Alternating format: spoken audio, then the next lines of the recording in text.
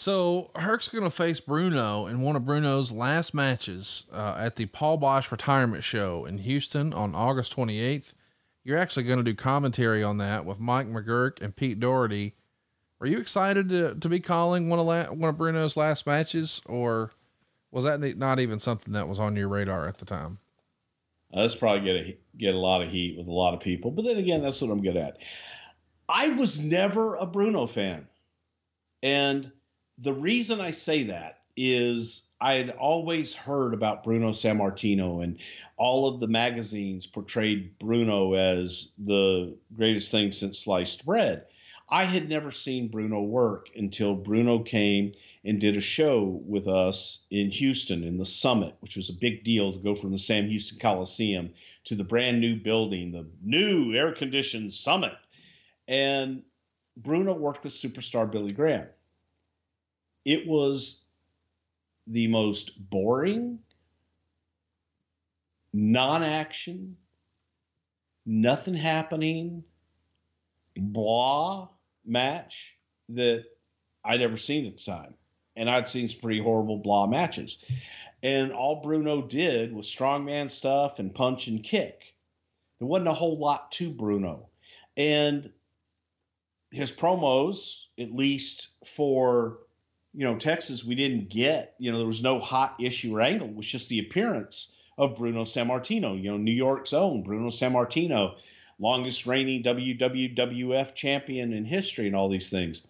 So to me, Bruno was like, okay, yeah, he was big in the Northeast, but I don't know that he ever drew anywhere else outside of the Northeast.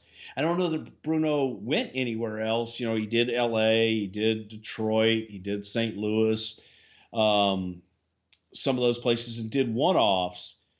Obviously went to Japan. But here's the thing. Bruno didn't need to go anywhere else. Right.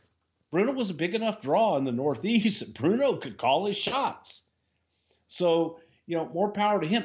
For me, it was almost laborious to do a Bruno match because there was not a lot of action and you had to really put Bruno over. Overall, man, yeah, I guess it's a thrill to be able to call a Bruno Sammartino match and say that I got to do that. But as a fan, I wasn't a big fan of Bruno. Copy. So talk to me a little bit about 1988. They're going to start a program with Hercules Hernandez and the Ultimate Warrior. They have a tug of war over Herc's chain during a scheduled match, and Warrior breaks the chain, and then Herc attacks him with it. And this leads to not so exciting match at WrestleMania 4 on March 27th, and then months of horrible house show matches into the summer of 88. Any memories of these train wrecks? I can't say it's all. Why are you calling them train wrecks and horrible matches? Okay. So they were good. My apologies to all the Warrior fans. They were horrible, man. It was god awful. It was a complete clash and kind of the drizzling shits. It was not good by any stretch of the imagination. And Herc, try as he, really wanted to, Warrior was not a great worker and wasn't able to change his style to work with other people. And it was two big, strong guys going up against each other with not a whole lot of action, doing strongman stuff that was clumsy and didn't come off very well. So yeah, they were horrible. SummerSlam 88, Madison Square Garden. We see Hercules pinned by Jake Roberts.